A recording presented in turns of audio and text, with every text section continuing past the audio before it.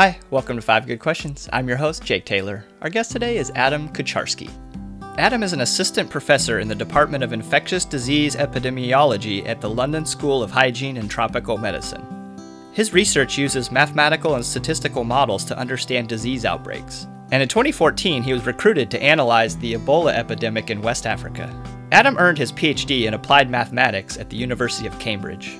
Today we're going to be discussing his book, The Perfect Bet: How Science and Math Are Taking the Luck Out of Gambling. I'm a sucker for anything math and gambling related. Let's ask Adam 5 good questions. All right, welcome back to the show, everybody. My guest today is Adam Kucharski, author of The Perfect Bet. Hey, Adam, thanks for taking the time to be with us today. All right, thank you.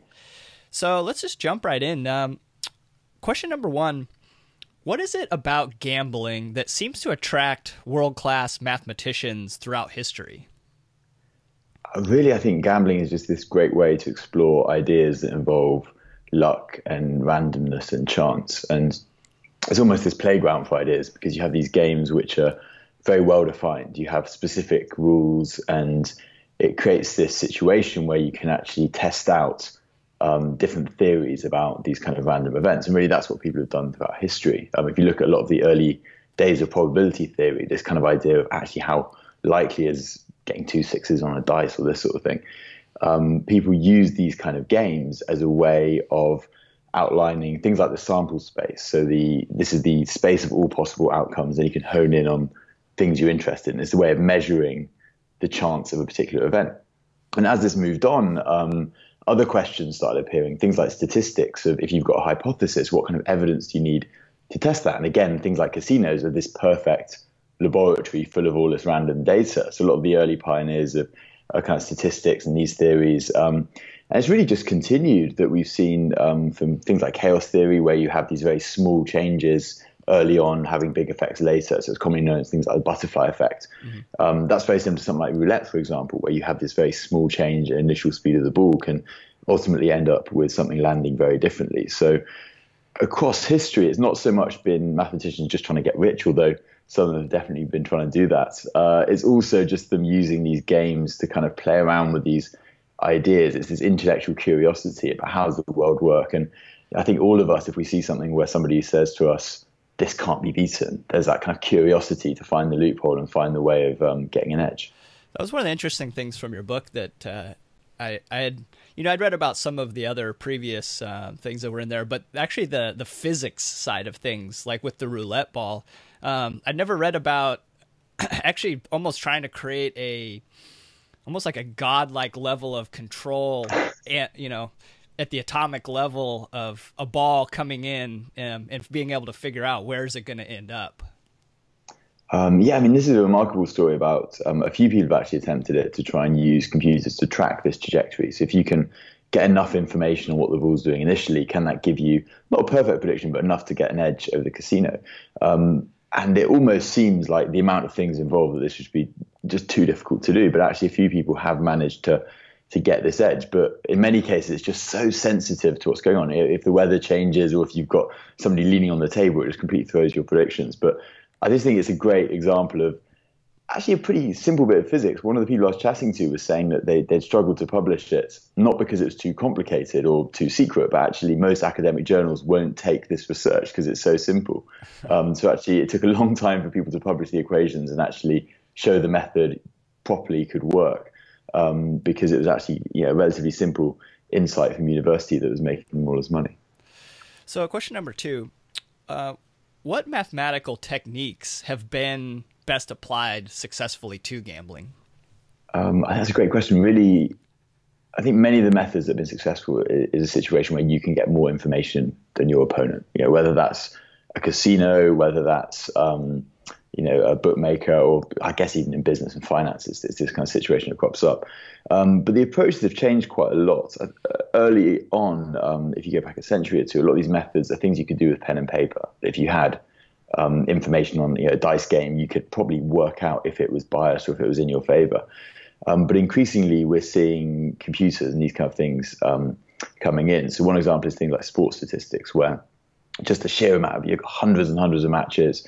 To crunch through that information, you really kind of need to be adopting computational approaches. And that makes it in a way a bit more difficult because it's not necessarily that you can see an obvious insight. One of the interesting things I found talking to teams who work on like horse racing predictions is that actually they have very little interest in understanding why a particular horse will win. They just want this computational method that will give them a good winning prediction. They don't want to be experts necessarily. What they want is just a decent method. So I thought that was quite interesting that actually you can make quite a lot of money, but actually have fairly little understanding of actually what's going on with it.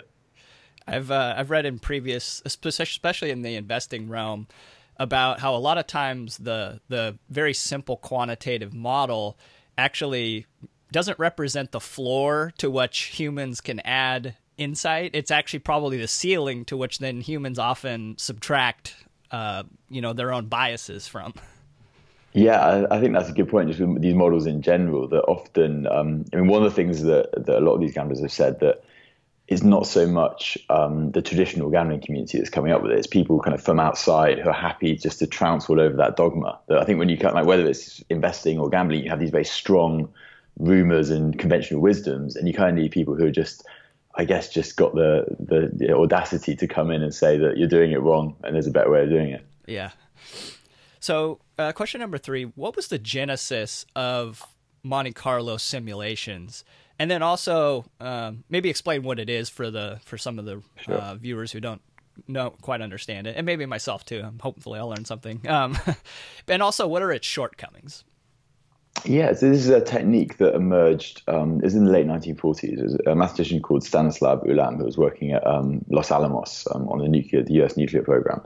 And one of the questions that they kept coming up with was understanding these neutron collisions, so these random interactions inside this kind of reaction process. And Ulam wasn't really like a traditional mathematician. He didn't really enjoy crunching through all these equations. I think in some instances, if he had to solve something lengthy in the blackboard, he'd do it and then just go home for the day. And he just really didn't like taking that kind of very lengthy calculation approach. And he was at one time in hospital recovering from a brain infection, actually, and playing solitaire. And obviously, sometimes you lay out the cards, you can have a situation you can win, sometimes you're not.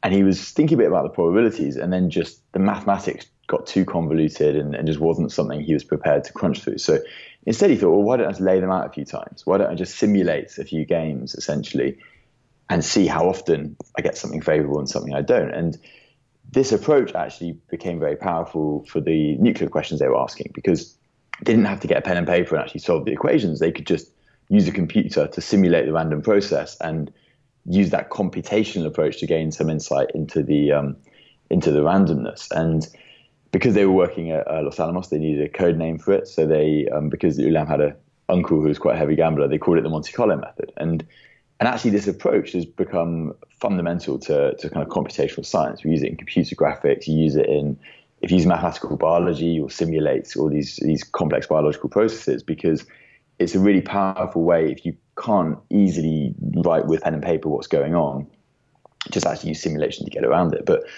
that does have some drawbacks. As I mentioned earlier, this issue with understanding what's happening.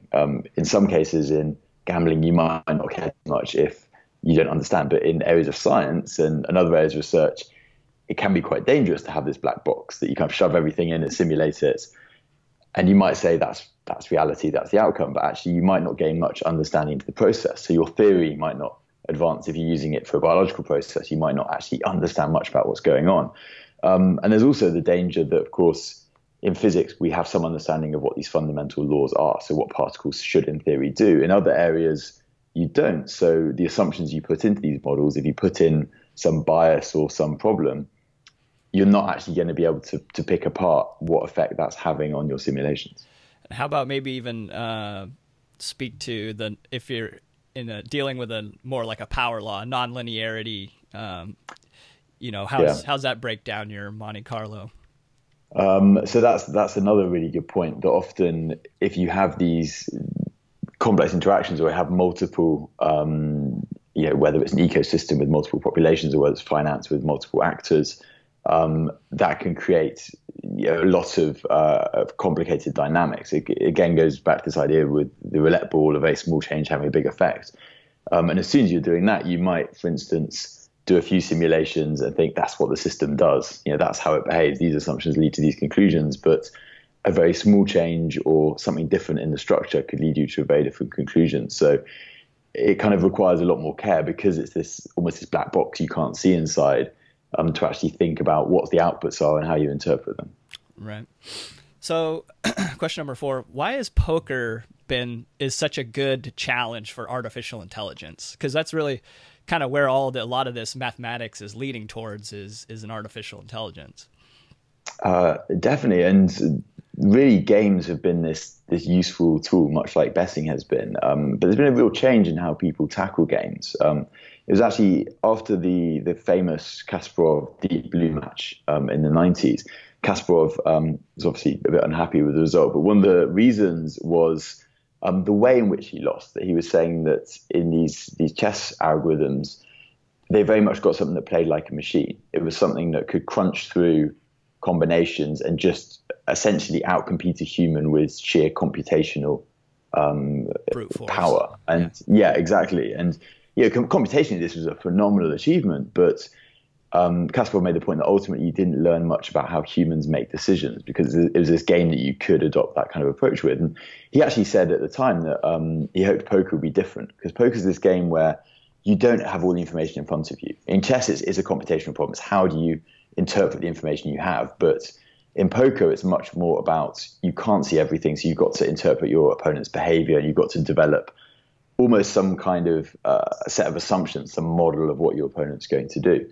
And in this respect, games like poker could be a much better test, potentially for artificial intelligence, because these algorithms have to deal with risk and uncertainty. And actually, I think we're all familiar as humans, when we deal with risk and decisions, we can sometimes do some quite strange things. So I think it presents, not only from a computational point of view of trying to come up with these ideal strategies, also just these questions of how should you even approach it? What should your aim be in these games? Do you want to play defensively, or how do you mimic humans? I think increasingly these algorithms are actually challenging some of our notions about what makes our decision-making process humans and what's just something a computer can learn to do.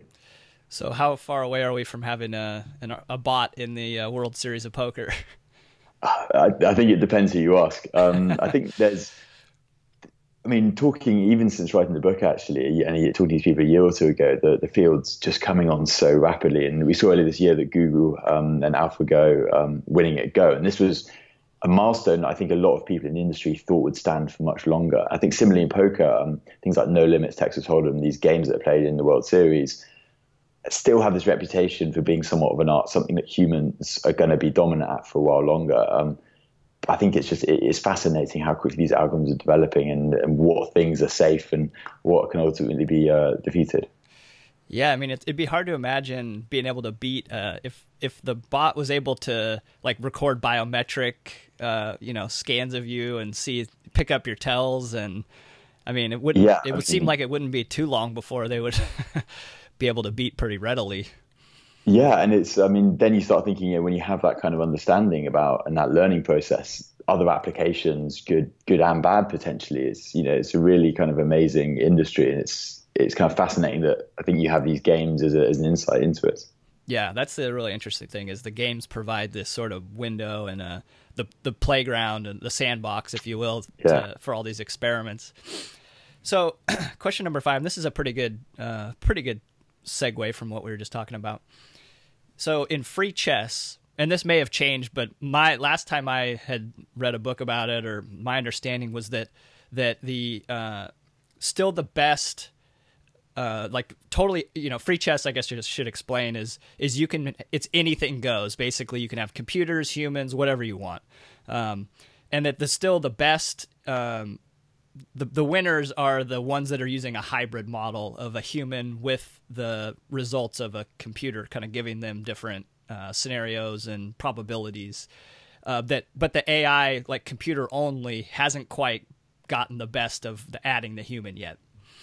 Is that true still? Because maybe in the last year or whatever, I mean, that could have been knocked out.